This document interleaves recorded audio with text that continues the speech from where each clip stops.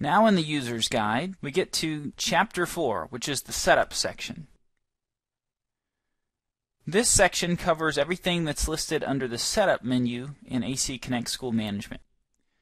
We won't go through every single detail of this menu, but we're just going to cover the basics.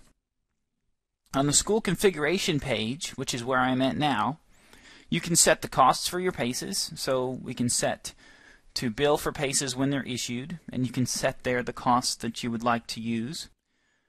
You can set up the address for the school, some inventory options, and you can also set a school logo. So let's do that right now. I can right-click on this option and click Load, and then it lets you select any image on your computer to use as your school logo. So I'll select my logo, and on the screen you can see it's loaded my logo here in the program, and it shows up at the top of the screen as well. So the logo that you see here will also print out on all of the reports. Moving on, the Academic Year menu is where you set up the school years for your school. So let me demonstrate how to set up your first school year.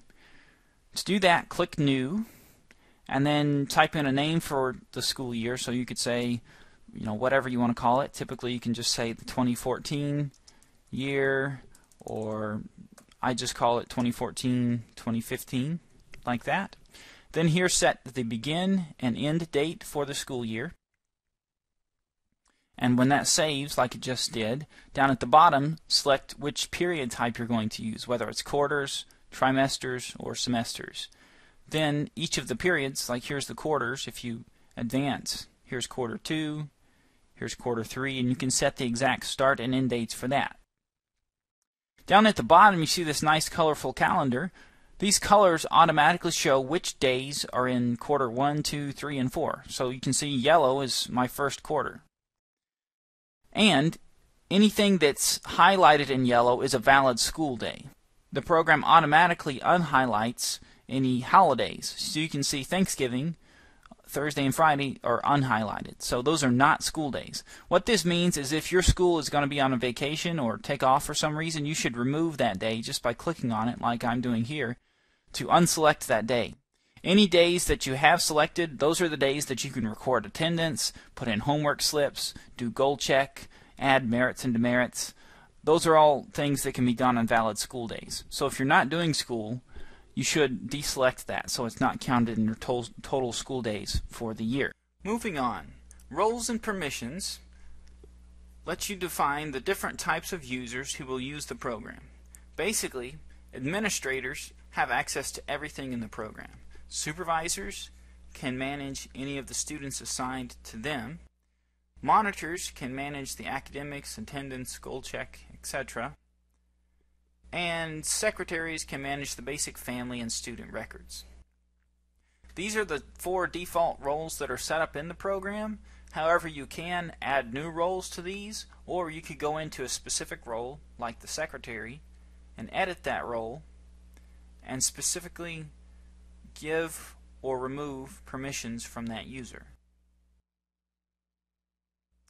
On the Rooms screen, you can set up your learning centers. This takes just a few minutes, and you should create all of your learning centers at your school.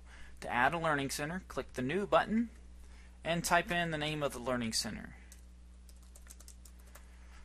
And check the box that says Is a Learning Center. And save that. So you can add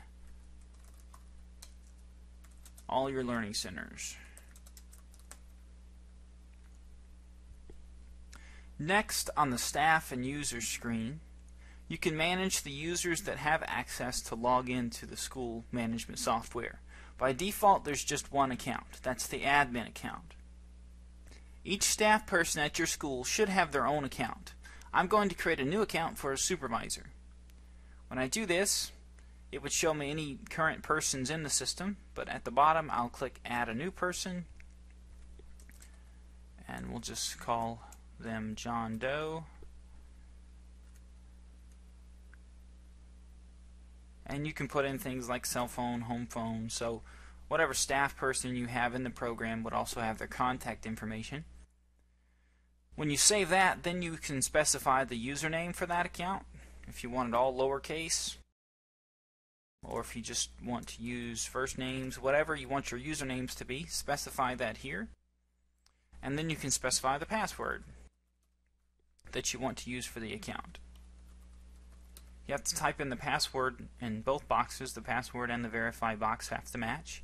And then you can assign them a role. So if this user was just going to be a secretary, I would give them the secretary role.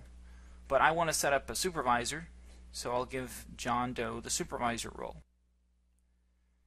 And then you can assign them a room. This is where you assign the learning center, and this is quite important. So make sure you assign each of your supervisors the correct learning center. And save. Now that that account has been created, then that John Doe user can log into school management on any of my school computers. The next two menus say subject types and subjects. These are where you can add your own custom subjects to the program. On the subjects menu, anything that's listed in blue, you can see everything right now is highlighted in blue. Those are the default ACE subjects. I'll add a new subject here. We'll just call it PE and select the subject type. Let's see if we have electives. Here we go. And save it.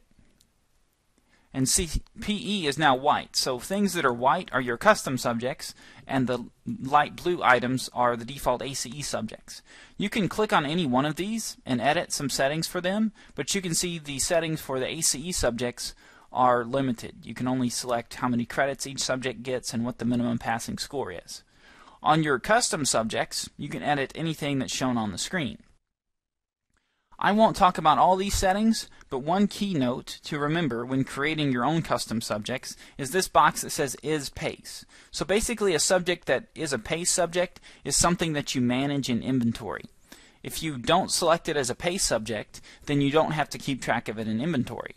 And that's nice. Say for example you have another curriculum for state history or some other subject, and you just want to assign it to your students without managing it in the inventory. All you have to do is uncheck the is PACE option. It's still graded and calculated all the same way in all the GPAs and high school averages. So the only difference there is PACE subjects are managed in inventory and non-PACE subjects are not managed in inventory. When you're done, just click Save. Okay, the next option is grade conversions. This is your default grading scale for your school. By default, this is a 4-point grading scale. That's what's recommended to use.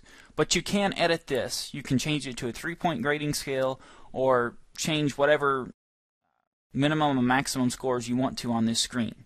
We actually put them in with the A pluses and A minuses just to demonstrate that you can do that. But if you want to, you can take out the pluses and minuses and just use A's, B's, C's, and so on. But this is fully customizable. Next is courses of study. You really should take the time to look these over. These are the default courses of study from ACE for high school, but you should edit this list to match any required subjects that you have at your school. The next option is grade types. This is pretty standard, but if you choose, you can change the names of these subjects. For example, if you want to change senior to, say, 12th